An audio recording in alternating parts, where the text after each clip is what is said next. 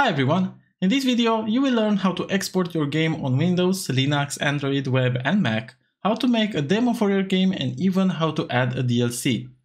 Now here I prepared a silly little project which is basically just a cookie clicker copy, and yeah, it allows me to click on this cashew and the number of cashews clicked raises. Okay, now I'm gonna use this to export on different platforms, and if I want to actually export it, I have to go to project and click on export, and here I can add a template. So you see here I have a bunch of different templates, and if I wanted to export for desktop, you see that I have a bunch of errors here. Now these errors appear for all other platforms, so if I look for web, again I have these errors for Linux, for Mac, for Android. You see I have a bunch of errors. And what these errors are telling me is that I do not have the export templates available. To make those templates available, I could either click on Manage Export Templates, or I could go to Editor and Manage Export Templates. Here I can simply click on Download and Install, and all the templates are going to be downloaded. Okay, now we can go to our project and export, and in this menu you'll see that we no longer have those errors. We only have this message telling us that the rcedit tool must be configured in the editor settings. What this means is that we need some program that is able to edit resources of an executable so that we can change the icon or we can change some metadata of our executable. I'll add a link in the description for this, but basically you can go to the rcedit repository and just go to releases, and here if you click on rcedit x64 or x86 depending on your architecture, you can simply download this file. After downloading rcedit, you can go to editor and editor settings, and in here if you search for rcedit, you will see that under export windows we have here to configure the location of our rcedit executable, and I have it here in my cashew clicker folder. I click open, and now my rcedit is configured. Now if I go to project and export again, you will see that I have no warning at all. Having all of this configured, let's start with the most important one first, with the web. Now the minimal configuration basically needs no changes from us. We can simply just click on export project, and in here maybe let's make a new folder, let's call it exports. And in here, let's make another folder, let's call it web, and we can save cashewclicker.html. Now you'll see that in my exports folder inside web, I have here a bunch of files. Now your first instinct might be to simply go and double click on cashewclicker.html, and this is going to throw an error. And this happens because our files need to communicate, and generally browsers don't allow directly running WebAssembly, as it could pose some security issues. So our solution is to start a local server on which to host our game, and the easiest way of doing that is with Python. Now Python can be installed in many ways. I'll add links in the description for everything, but basically on Windows we can click on the Windows installer to download it, or we could go to the Microsoft Store to download it, and on Linux you might already have it. Now that we have Python, all we have to do is to right click and open this in a terminal. Here we can simply write python3 -m http.server. This is going to start an HTTP server in our local host under the port 8000. So if I come to my browser, I can write localhost 8000, and you'll see that it shows me the files that I have in this folder. And now if I click on cashewclicker.html, the game is going to run, and as you can see, I can click on my cashew. While this is useful for debugging, it's not really useful for when we want to share our game with other players. If we want to do that, we can do so through itch.io. itch.io is a platform which is especially good for sharing games and for playing games in the browser, and really good for game jams, which are basically just contests for game developers. So if you want to make a game and add it to itch.io, you can go to the dashboard, and in the dashboard you can click on create new project. Now you could give this any kind of title. I'm going to give it cashew clicker, and you'll see that the project URL gets automatically generated, and when you select the kind of project, you have to select HTML because we just generated a web project. Now of course you can select here a lot of other settings, pricing and whatever, but we're not gonna get into too many details. What we can do though is to upload files. Now you see here that we need to upload a zip containing your game. There must be an index.html file in the zip. So what I have to do is to come here to the cashew clicker and rename this file to index.html. Now I can select everything, I can send to a zipped folder, and you see that I have cashewclicker.zip. If I click on upload files, I go to web and I select cashewclicker.zip. I open and my game is basically uploading. Okay, now that our game has been uploaded, I can simply select this file will be played in a browser, and if I go to the bottom, I can just save this as a draft, so I only see it myself, and I can click now on view page, and you see that I have here this loading game for the first time, and if I click on run game, I should be able to slowly see my game getting started. And now, as you can see, in the same way, I can click on the cashew as many times as I want. And if you do not like this resolution, you can always go back to edit the game. And here at the bottom, you can specify the resolution to be anything else you want to make it larger or smaller. I'm going to make this game public soon after the tutorial, so you can come and play yourself if you want. Now for Windows, this is going to be much easier because all we have to do is to export our project, and let's just go one step back and create a new folder, call it Windows. And in here, I'm just gonna make cashewclicker.exe. I'm gonna save it. And as you can see, if I go to exports Windows, I have cashewclicker.exe. And if I start it, I can simply play my game. And the same story applies for Linux. So if I go to Linux, I can export the project. Again, go to Linux. And in here, I can save cashewclicker. So I hit save. Now, I do not have a Linux system, and that's why I created a virtual machine, but basically in this virtual machine I added all the files that have been generated for my game here, and I should be able to run the files. However, these files do not have the ability to be executed, so I have to change this with the chmod command. But first of all, let's see that that's the case. So ls-la will show me that these do not have execution rights because you see there is no X character here, which symbolizes that it's executable for either the root, the user, and the group, but we're getting into details. So if I want to change this, I could simply say chmod, and I can write +X because I want to add this ability to execute them, and just select the file that I want to be able to execute. So I want to be able to execute cashewclicker.sh. And I also want to be able to execute the other one, so 86_64. Okay, and now if I list everything, you'll see that I have this axis here, and I can simply double click on this, and my game is going to start. So as you can see, again, I can click as many times as I want on the cashew, and it's working as expected. Now, if we move on to Android, you'll see that we still have an error here saying that a valid Android SDK path is required in the editor settings. So if we go to our editor settings, you'll see here that under Android, we have a Java SDK path and an Android SDK path. Now, it could be possible that you do not have either of these two, so I'll walk you through getting both of those. For the JDK, you can go to adoption.net and download the version of OpenJDK that you want, or you could go to Java downloads on oracle.com, and in here you could get basically the same thing but from Oracle.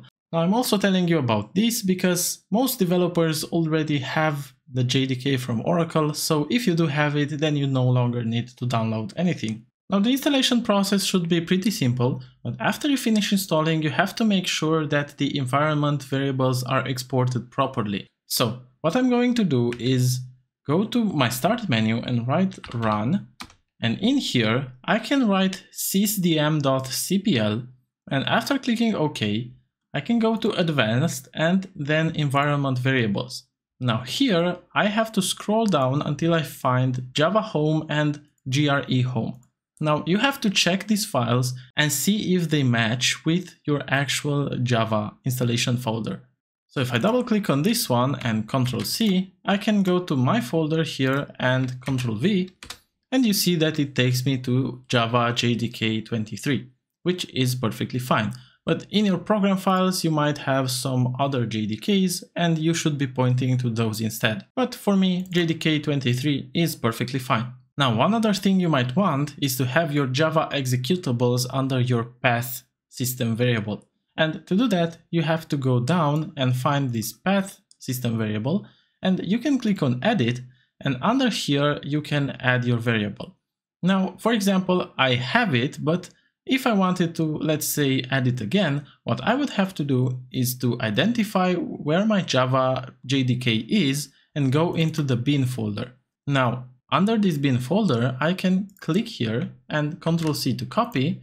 And if I click here on new, I can press Ctrl V to paste. And if I click OK, of course, I have in my path this thing, but now I have it twice, so I'm gonna delete it. And if you want to check that everything works, you can open a terminal. And in this terminal, if I write Java, you'll see that I see some information. So I'm being able to easily access all these executables. Okay, now that we have everything set up for Java SDK, we can go to Java SDK path and simply select the folder in which the JDK is installed. So if I click on this, for me, the folder is program files/java/jdk23. For you, it could be wherever you wanted to install Java. If I select the current folder, you see that the URL is set up. Now for Android SDK, what do we do? For that, the docs tell us that we can either install the Android SDK through Android Studio, or we can install it through the SDK Manager command line tool. Now, in my opinion, the SDK Manager command line tool is much more lightweight and actually easier to use. But if you want, you can try installing Android Studio and it's going to work similarly. Now, in order to get the command line tools, we have to go to this instructions link. And from here, I'll go to the Android Studio download page. Now you don't have to navigate through all these. I'm gonna share with you directly the Android Studio download page. And if we go to the bottom of it, you'll see that we find here command line tools only. Now, depending on your platform, you can select whatever zip you want. And after you finish downloading, you can simply go to the archive and extract everything. And we can now move on to the next steps in the documentation, which are basically running this SDK Manager command. So if I copy this, I can right click and open everything in a new terminal. And if I Ctrl V, I can paste this command. Now, before we press enter, very important is that we have to specify what the SDK root is here. And the SDK root is basically just saying where we want to actually install this SDK.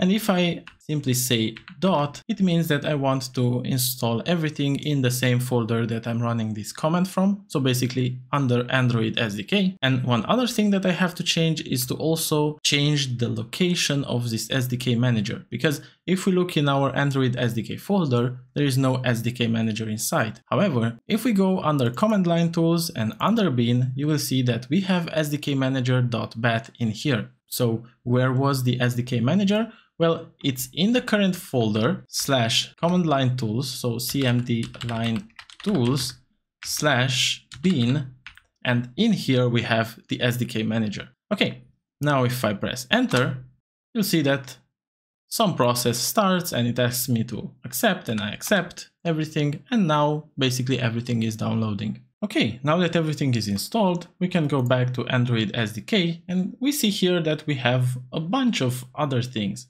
So the next steps would be to simply go to our editor and just add the Android SDK path. So let's just copy this and let's go back here and put the Android SDK path here. And now if I close, if I go to project export, you see that under Android, I no longer have any other errors.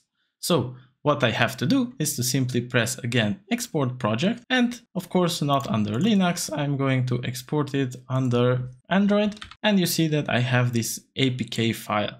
If I hit save, the APK file is getting created. Okay, and now if I look under my Android folder, you'll see that I have this APK which I can share with anyone so they can play my game. Okay, so I've actually decided to share the game with myself, and if I open it, you'll see that here I have this cashew and the game is looking exactly the same as before, and I can click on the cashew and Yeah, it's basically the same game, but on my phone. Now finally, for macOS, I asked for help in the Godot community, and someone under the name Crayon Ape was kind enough to show me how they did exports under macOS, and it's as simple as we do it on Windows and on Linux. And as you can see, it can also be run and played normally. Now, before moving on Mac, you might encounter an error saying that you have an invalid bundle identifier. And what the bundle identifier basically is just a reverse DNS. So if your game is under, I don't know, cashew.com, then you would simply write com.cashew.game, for example. And afterwards, you can move on and export your project just as usual. Now sadly, I also wanted to add something for iOS, but since neither me nor Crayon Ape has a developer account, we couldn't move forward with this one. But other than that, and other than these yellow warnings, we faced, for now at least, no other issues. But in any way, if I find a video or if anyone else does, I'll attach it in the description.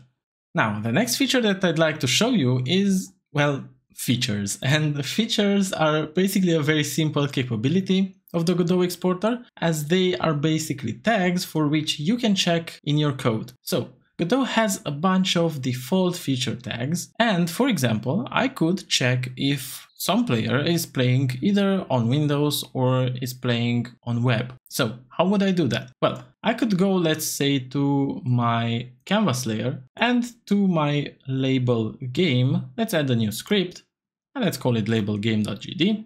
And under here, I could say that the text is going to be equal to peanut clicker 3000. And now if os.has feature, what feature? If it has the feature Windows, then we want to also add to this text. So text plus equals to dash Windows.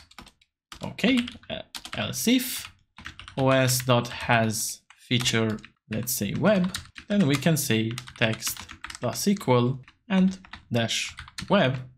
And finally, else, we can simply say something like, I don't know, text plus equal other platform.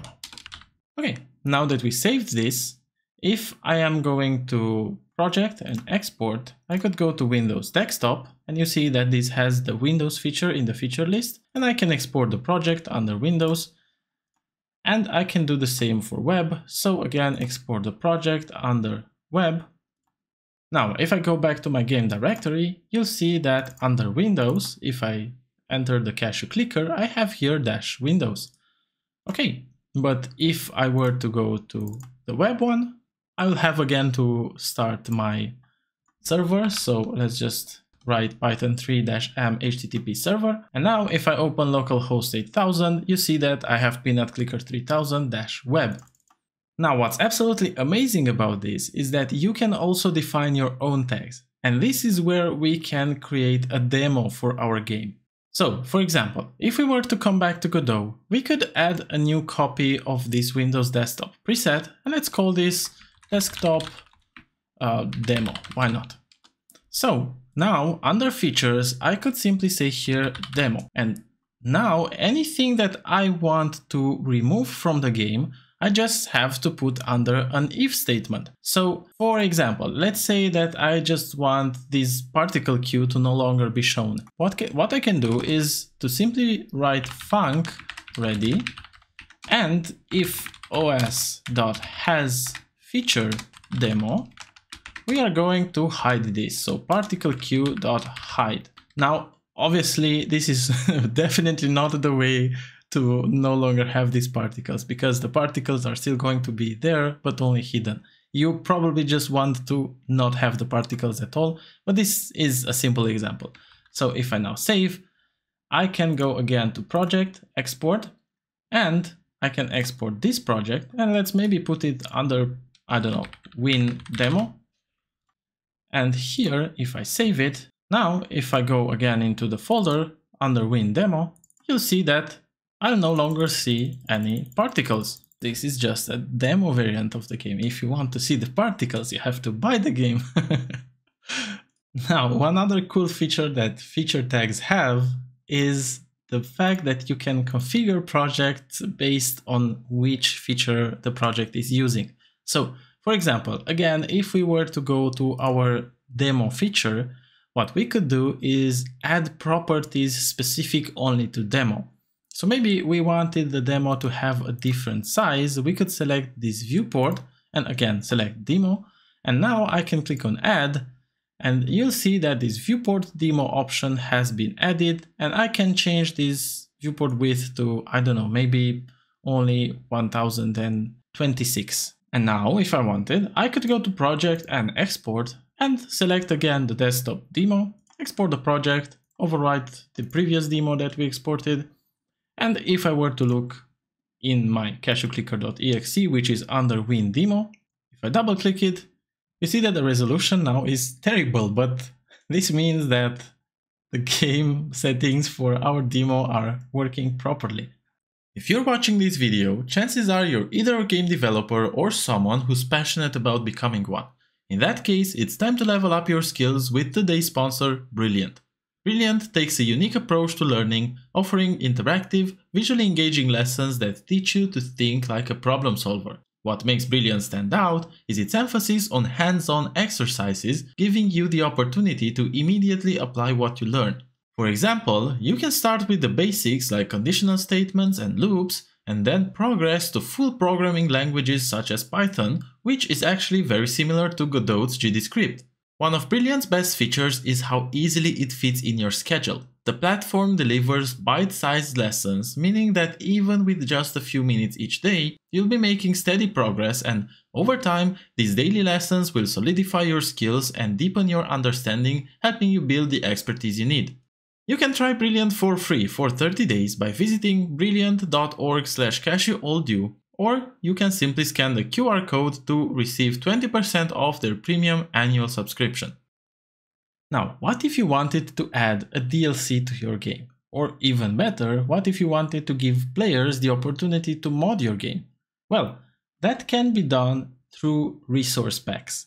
Resource packs are basically just small packages that we can export separately or even completely different projects and add them to our current game. So, to do that, I have here a DLC folder which has some scenes, it has some other folder and has this subscribe scene. And by the way, if this helps you, please subscribe, I really appreciate it. And now, I want this subscribe scene to be used as a DLC. Okay, but now if I wanted to also export my game without this DLC, because it wouldn't make too much sense to have an exclusive package that's already included in the base product. So I could go to project and export, and under here I'll make another copy of my Windows runnable and I'll call it Windows base, why not? And in here I can select everything except what is under DLC/star. DLC is the name of the folder and star is anything that's under the folder is not going to get picked up by this export. Okay, but right now I do not wish to export this version because my base game needs to have some kind of way of communicating with a DLC if it exists. So how are we going to do that? Well, the simplest version is to go again to our main script and let's just add the scene. So we don't want to do anything fancy, we just want to spawn this scene in case the DLC exists. So what I'm gonna do is first of all call project settings. So project settings dot load resource pack. If I do this, I can select here any resource pack I want. And where do I want to store my resource packs? Well, now I have my resource packs stored under subscribe, but let's make a new folder. Let's call it DLC so that we have them all together here. I stored my pack under DLC, so I am expecting to get my package from where? From the root of my project. So res // plus DLC/subscribe.zip. Now this is going to either return true or false, so I'm just gonna make a variable, call it var results or res, and we now check if the result was true or false. So if res, then what do? Well, we can simply instantiate the scene. So we're gonna say var sub scene equals to what? Equals to load. And now we load the scene exactly as if we already had it in our game. So it would be simply just res DLC subscribe and subscribe.tscn. You know, we have it here as well. It's DLC subscribe and subscribe tscn. Okay, and after we load this, we can add it as a child. So we can do add child and sub.instantiate. Now, this is basically it, with one small exception. Sadly, we are not going to be able to access this DLC subscribe zip because we are currently in the executable context. So our game, when looking in the res column / directory, is basically looking inside the executable. So if this were our game, Cashew Clicker would look inside the exe and would basically find nothing there. But our DLC obviously is outside our executable in this DLC folder under subscribe.zip. So how do we refer to the outside of it?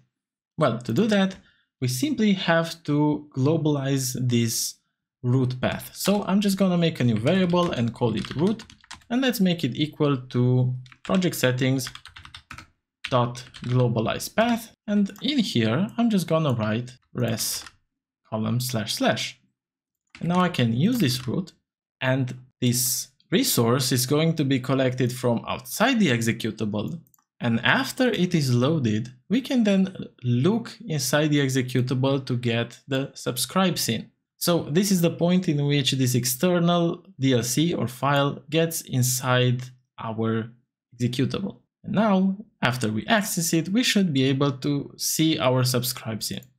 Okay, now what we can do is go to our project and hit export.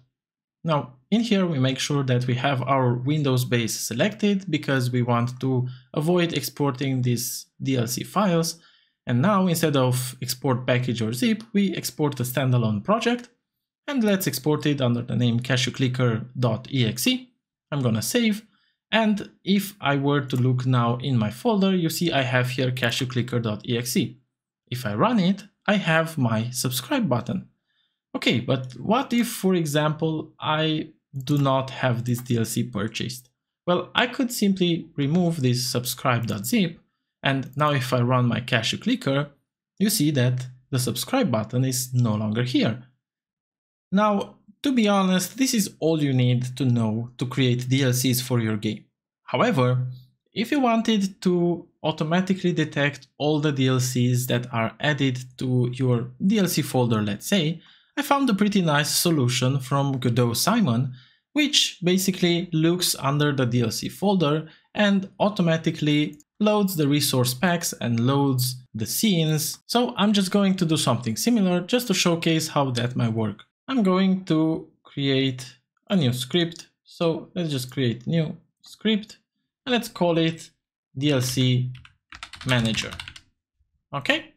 And in this DLC manager, what I want to do is to identify this DLC folder. So let's say that my location for DLCs is DLC location, which is equal to DLC.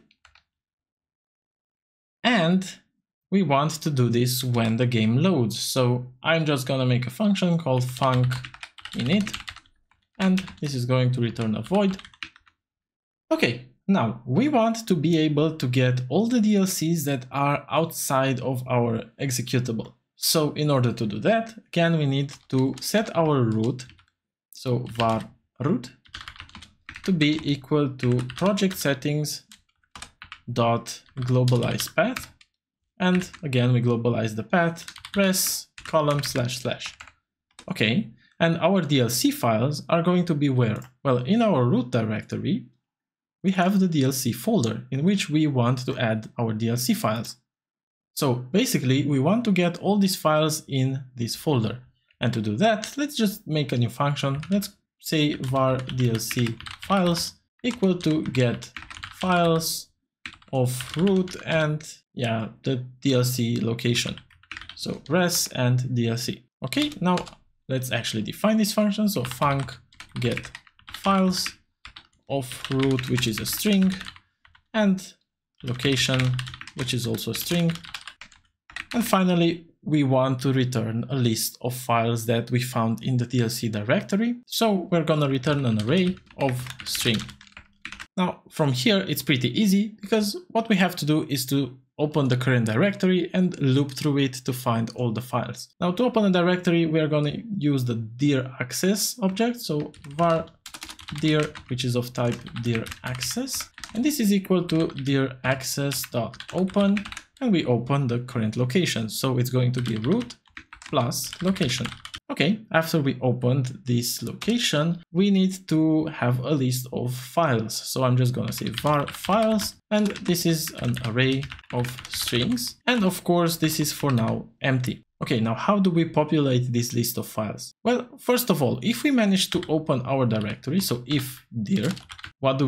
Well, we want to begin looking through our directory. And to begin looking, we just have to write dir.list dir begin. And to actually take a look at a file, we're just gonna say var file is going to be equal to dir.get next. And now that we have a file, this is either going to be the name of the actual file, so maybe, I don't know, subscribe.tscn or something else, or it's going to be an empty string if there are no files left. So basically our breaking condition is going to be that the file name is an empty string. So basically, while our file is not equal to empty, we can keep looking. So what do we do when we keep looking? Well, first of all, we need to know what the actual file location is for this. So I'm just going to write var file location equals to location plus slash and plus file. So I'm basically just building the current directory plus my file name. Okay. And now we want to see if this location is either a file or a directory, because if it's a directory, we have to go deeper inside that directory to look for other files. So I'm going to say if dir.current is directory, then we are simply going to add the files from that directory to the files that we find now. So we're just going to do files plus equal to get files of root and this new file location. Now, otherwise, if this isn't a directory, it's simply a file. So we just add it to our array of files. So I'm just gonna do files.append file location. Now, after checking the information about this file, we can finally go to the next one so that we do not stay in an infinite loop. So I'm just gonna say file equals to dir.get next. After we finish with our while, we only have to say, okay, finish looking through the directory. So dir.list dir end. And after we finish looking, we simply return our files. So return files. And for some reason, if we didn't manage to open our directory, let's just return an empty array. Now, of course, we could return an error or something, but for now, let's keep things simple. Okay, now that we have a location for all our DLC files, we simply do exactly what we did before. So we loaded the resource pack for our new locations, for our new zip files here. So I'm just going to do exactly the same thing, which is simply iterate over each of these files. So for file path in DLC files, and I'm just going to do project settings dot load resource pack, and from here I select the file path. And now, since they are inside, we can again get them. So let's just say var DLC files from inside equals to get files of what? Well, this time we no longer get them from this outside root, but we get them from res column / and DLC location, because this is where we wanted to store those files. Okay. And after we got these files, what was the next step? Well, after we loaded our resource pack, if whatever we loaded was okay, then we also loaded the scene. So now, just as we did in main, let's do the same thing. So just we do it for every file. So for file path of DLC files from inside, and of course, I have to get rid of my JavaScript tendencies for file path in DLC files from inside. Let's just say that we want to load the current file, so file path. Now, the issue with this is that, of course, we load our file path, but we don't keep track of it anywhere. And it would be nice to have a reference to it. So let's maybe just make a dictionary. So var DLC loads, which is a dictionary. And let's attach to this dictionary the file that we just loaded. So let's just make DLC loads of file path equals to load file path. Now, there's gonna be a small issue with this. And the issue is that in our DLCs, we also have files which end with remap or with import. So if we want to actually load those files, we have to remove the remap and the import versions. So let's just make a variable called new path. So var new path and make this equal to string. Let's say that it's equal to file path dot replace what? Well, we said remap, so remap. We replace remap with nothing, and we also replace import with nothing again. Okay, and instead of using this file path, we use the new path. Good. Now all we need to do is to make this an auto load. So if I go to project settings and to globals, you'll see that here I can select my script, which is the DLC manager. And let's make it an auto load under the name DLC manager. And now we can access it anywhere in our code. After we did all this, we basically have a dictionary that holds all the loaded data from our DLCs. So now in our main.gd, instead of using this manual way of getting the DLCs, we could use our DLC manager. So let's just say var sub scene equals to what? To DLC manager dot DLC loads of what? Well, we want to get the file that's under DLC slash subscribe dot dscn. Okay, and of course, if we found this scene, so if sub scene, then we are simply going to add child of sub scene dot instantiate. We save everything and okay, and now if I am going to export this project, I can export it again without the DLCs. I can overwrite whatever was previously there, and I can also export my sub DLC. So let's export it as a package again, because I think I deleted it previously. So win DLC inside the DLC folder, and let's see if we can also export something else. Maybe we don't want to pick a scene, we want to pick some resources, and let's export this other folder which has some resources. So let's go to export, win DLC, and here I'm gonna save not subscribe.zip but res.zip. I'm gonna save it, and now if I take a look, I have res and subscribe, and if I am going to run my cashew clicker, you see that I have subscribe here. Okay, but if I were to, for example, delete this subscribe button and run the cashew clicker again, you see that I no longer have this subscribe button. And now, of course, if we wanted to see that the other resources are loaded, then maybe whenever we found some of these files or whenever we added them to the dictionary, let's just print the new path as well. So let's just do a print new path. And now I'm gonna do a quick export of our Windows base, export it as a project to cashew clicker. And now if instead of the clicker I run the cashew clicker console, you'll see that I'll have here all the other files that I added. So hidden, peanut lore, the peanut king, whatever, and also an error specifying that, hey, you were trying to access DLC subscribe tscn, and of course it's not there because we do not have this DLC. Now finally, it's time to look at all the options that these templates provide to see what they actually mean. So to begin with, for Windows, we have here the custom template option. This is basically specifying if we want to make our own template, with our own options. So we could add more options to this, or we could add encryption to our template and so on.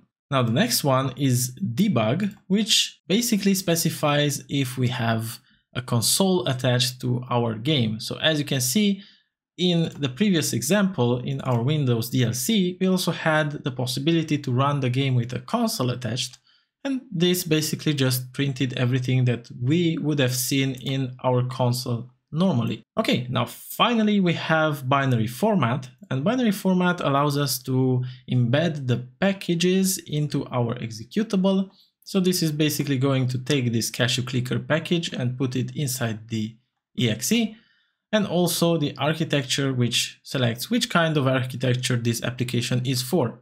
Now, these texture formats might be quite confusing because they have a weird name and also the documentation doesn't explain too much about them. In a nutshell, s3tc is going to be used for textures which do not need to scale too much, and etc2 is quite the opposite, for textures which have to scale and need to be more flexible. So you would generally use s3tc for a monitor, so basically for PC games, and etc2 would be used for phone games.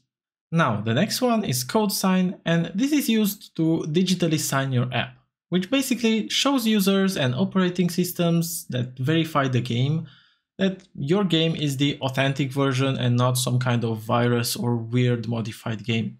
This leads to fewer security warnings and eliminating friction that users might face when playing your game. So checking this will basically show up a bunch of new options regarding code sign, and to be honest, this is not the easiest thing to do in the world, but luckily the process is well documented in the Godot docs, and I'll be adding that to the description. And additionally, if you're distributing your game on platforms which bypass the code signing or antivirus checks like Steam, you don't have to do this. Now, the next property we have is under application and is called modify resources. This is basically just saying, hey, we are going to modify whatever Godot values had by default with the following resources. So after we check this, we can change this information. So for example, if I press on this and click on assets and select my cashew full PNG, and if I come here and do the same for my icon and my console wrapper icon, I can say export project, come here and save. And if I now go to my Windows, you see that under exports, I have these new icons for my cashew clicker game. And other things can happen as well. I could set some metadata, file version, product version, whatever, copyright. And the next interesting thing is export angle. And this helps with improving compatibility on systems with poor OpenGL support. So you want to use this when targeting older or less powerful hardware, and you want to disable it when you don't need that kind of OpenGL translation. But generally, if you leave it on auto, it should be sufficient. Now, this next one is for Direct 3D, and it's basically used for giving better performance on high-end hardware that's using latest versions of Windows. Finally, there is this thing called Agility SDK multi-arch, and this can be enabled if you want all users, no matter their Windows version, to have the same Direct 3D version. So yeah, this would make your game a bit more reliable. Now, the last option we have here is SSH remote deploy, and if we enable it, you'll see that here we have a bunch of extra arguments, but what this does is that it lets you streamline your deployments on other devices or even on cloud. So this is super helpful if you're doing changes often and you need to quickly test and deploy on multiple devices. Okay, now if we move to Linux, this is basically the same. We don't have anything new here. Okay, now if we go to web, you see that again we have the custom template, but here we have variant, which basically says, okay, we support GD extensions and we support threads or not. And we have this VRAM texture comparison, which is for desktop and for mobile. And this is basically the equivalent of what we had here on Windows for our texture format. Remember when I said that S3C is more like for, remember when I said that S3TC is better for desktop and ETC2 is better for mobile? Well, here it's more clear that this is for desktop and this is for mobile. Now, the next thing we have is HTML, and in this HTML category, we have this export icon, which basically just sets the favicon of our web page. Now, what is a favicon or fav icon, I guess? Well, it's this icon here at the top. So as you can see, it really uses the Godot icon that we initially used. Now, the next property is a custom HTML shell, which basically wraps the exported web build and also includes this shell, which we can use to do some additional things. So if you look in the documentation, by default, we are using the HTML full size file, which is a pretty big file for our game, but we could also use something simple like this. And inside our engine.startGame, we can use this HTML5 shell class reference to run different commands that we might want to run at the beginning of our page. So for example, we could init the engine, we could preload some file and so on. Head include is used to add more tags to our HTML head, and this is generally used so that we can be discovered more easily by search engines. Canvas resize policy basically saying if our app is going to be able to resize or not. Focus canvas on start if we focus the game or not. And experimental virtual keyboard might be removed, might not be removed, but yeah, it can show a virtual keyboard for your game. Now, this progressive web app menu can be enabled and a bunch of properties can be added to it. But what is a progressive web app? Well, have you ever noticed this weird button on websites like YouTube? Well, this button allows us to download and install the web application on our machine, making it look and feel like an actual application. And the benefit of this is that you can provide offline functionality, push notifications, and faster performance for your web game. For example, if I'm here on YouTube, I can click on this. You see that I can install the YouTube app. If I install it, I can now open it in a separate window, which acts again just like YouTube would normally act. And even more, a YouTube app is added to my desktop. And if I double click this, you see that it opens YouTube, which is not in a browser. You do not see it in a browser. It's acting really like an application. So now if we get back in Godot, we can enable the same thing for our app.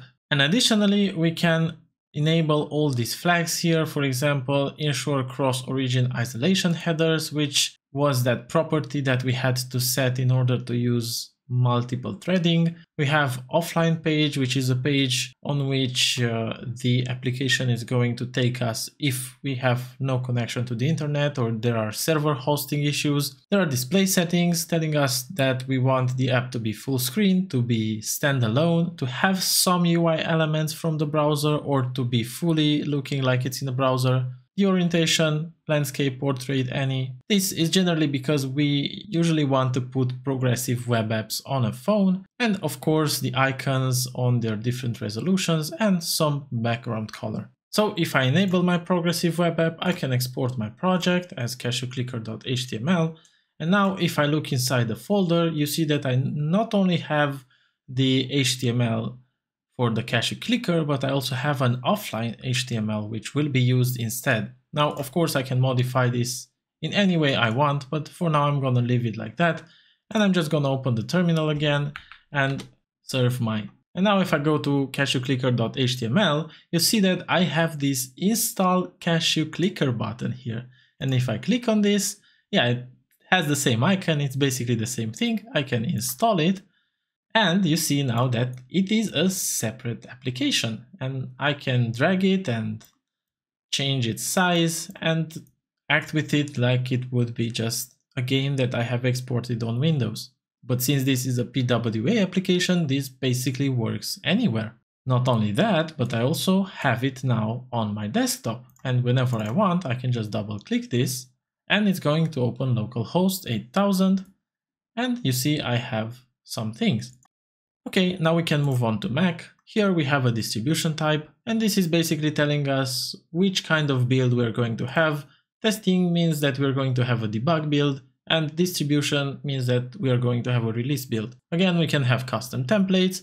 Again, we can have an extra console wrapper, and under application. And just as before, we can select the icon. We can select the type of interpolation for our icon, the bundle identifier, which is basically a unique ID in case we want to put this into the Apple Store, a signature, an app category, which specifies the category of the application. Again, if we want to put it on the App Store, short version and version, copyright localized, we know all these. And here we can also specify the macOS version. Export angle, just as before, is related to OpenGL settings. And additional plist content is basically a bunch of many other key value pairs that we could put here in an XML format, just as you see here in this example. For display, if we set high resolution, the application will be rendered at a native display resolution, and otherwise it just upscales it when the OS requests. Xcode is basically just saying specification for Xcode, which builds the application executable. Code sign, similarly to before, for signing our application. Next, we have entitlements, which are used to ask for permission from the user, basically to get maybe access to the camera or access to audio input or whatever. And now finally we have notarization, which is used for code signing and is more specific to Apple. You see we need an API key ID, API UID, and so on. And of course the SSH remote deploy, which is similar to what we had before, but this time it's for Mac. Now moving on to Android, we have again our custom template, and then we have a Gradle build. This Gradle build is just a different way of building, and generally it's used when people work with Android Studio, and if you're familiar with that, you might like that more. We have different architectures, and we have a key store. Now, for uploading your game to the Play Store, you need to have it signed using a non-debug key store file. So to generate such a file, we need to use the Java key tool. Now, if you remember before, we have specified our environment variables, and if we look here under path, you'll see that we have this Java JDK23 bin. Now, why do we have those variables? Because under Java JDK23 bin, we have a bunch of apps that we could use. And among these apps, we also have keytool. If I open a CMD, I can access this keytool.exe because I have my environment variable set. So I could write keytool, and you see that I get a list of things that keytool can do.